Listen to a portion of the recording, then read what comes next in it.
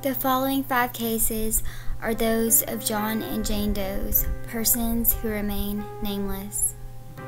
Case number 1 is that of an unidentified black male that was located lying on the street at the 1400th block of Key Highway, about half a mile from the Locust Point Marine Terminals.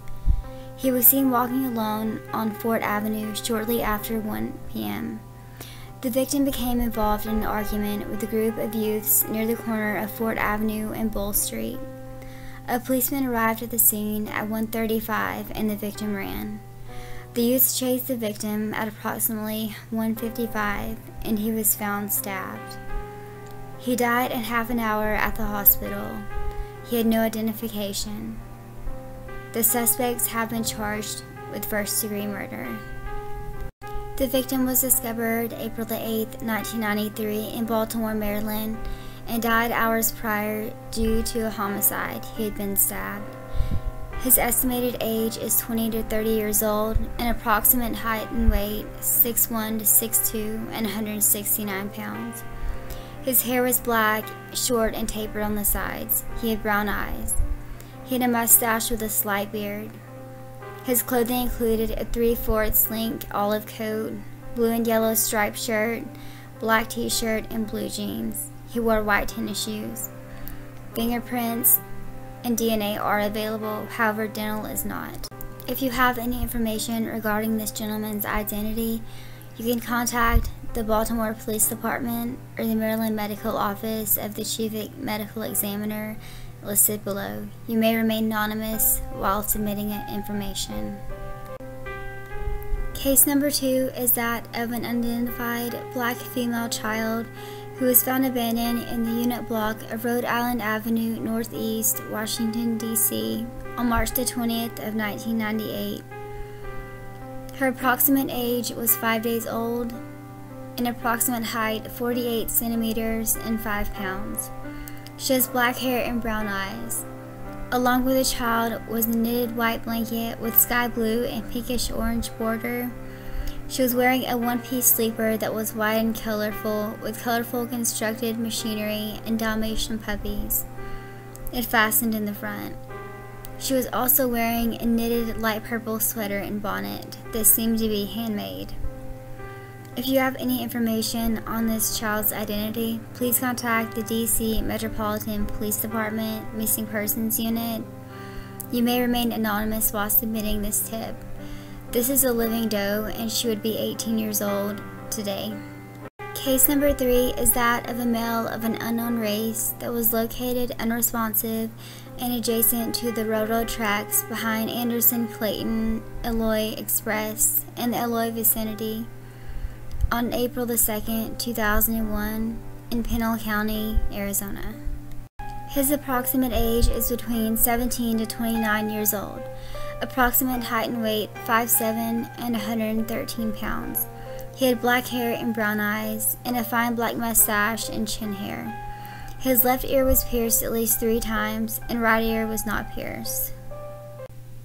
The victim had several scars on his body.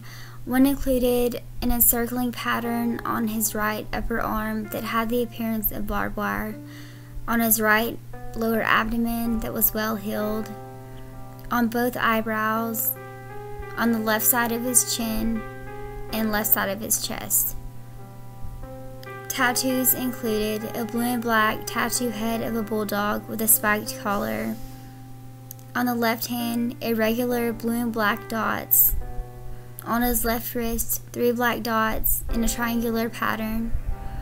For clothing, he wore blue denim pants, Dickies brand, a white cloth belt with a metal buckle bearing the letter N, white sleeveless undershirt, Hanes brand, white briefs that were Fruit of the Loom brand, size medium, white Atlas shoes, Nike brand, US shoe size 8, white socks, a brown wallet that was Nike brand, containing a letter and the portion of a directory containing writing. Dental, fingerprints, and DNA are all available. If you have any information regarding this man's case, please contact the Pinal County Medical Examiner's Office listed below. Case number 4 is that of an unidentified white or Hispanic female that was found off I-10 near the Guadalupe River Bridge on March 6, 2010 in Kendall County, Texas. Her date of death had been 1 to 10 years prior. The state of her remains were skeletal and the cause of death was a homicide. Her estimated age is 17 to 26 years old and race white or Hispanic. Her estimated height was 5 feet to 5'4". Her weight is unknown. Hair color and eye color are also unknown. She had an open chest surgery as a child or adolescent and some deformities in both heels. Fusions were observed and some of the sacral vertebrae and the tailbone was found fused or deviated to the left. She may have had to use crutches or a wheelchair or possibly a walker. Dental is available as she had extensive dental work. Fingerprints are not, but DNA is. If you have any information regarding this woman's identity, please contact the Kendall County Police Department listed below. Case number 5 is that of an unidentified black female who was discovered burning in a dumpster June the 29th, 2001 in the industrial area off of 18th Avenue and Power Inn Road in Sacramento, California. Further examinations of her lungs indicated that she was alive when the fire ignited and that she had been wrapped or carried in the comfort shown here. It is reported that prior to the fire, a 70s-era orange Datsun 270Z or 260Z with a primered gray left front fender was seen in the area. She was believed to be a white female until October 2017 when DNA analysis indicated that she was most likely of African American descent with Northern European ancestry. Her estimated date of death was minutes prior to discovery.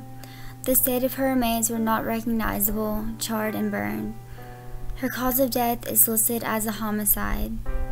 Her estimated age is 16 to 30 years old and race black with some European ancestry. Her estimated height and weight was 5 feet to 5'6" and 90 to 140 pounds. Her hair color was possibly black and eye color possibly brown or hazel based on DNA analysis. She had previously suffered a broken nose and likely had no freckles or brown or dark complexion based on DNA analysis. Her dentals are available. She had no cavities and her teeth were very well cared for. All of her teeth had plastic sealants and she had porcelain caps on her teeth. The victim is missing all of her front bicuspids, number 5, 12, 21, and 28. She had previously orthodontics or preparation for orthodontics, as all 4 wisdom teeth are present. She had lower wisdom teeth but were not fully erupted. Fingerprints and DNA are also available. She may have been wearing a Structure brand jeans and jean jacket. Jewelry and other personal items are unknown.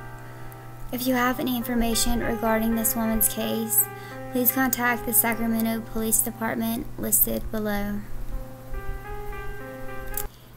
Thank y'all so much for watching. Don't forget to hit that like and subscribe button if you have not already, and hit the notification bell so you know when to upload my next video, and I will catch you guys on my next video.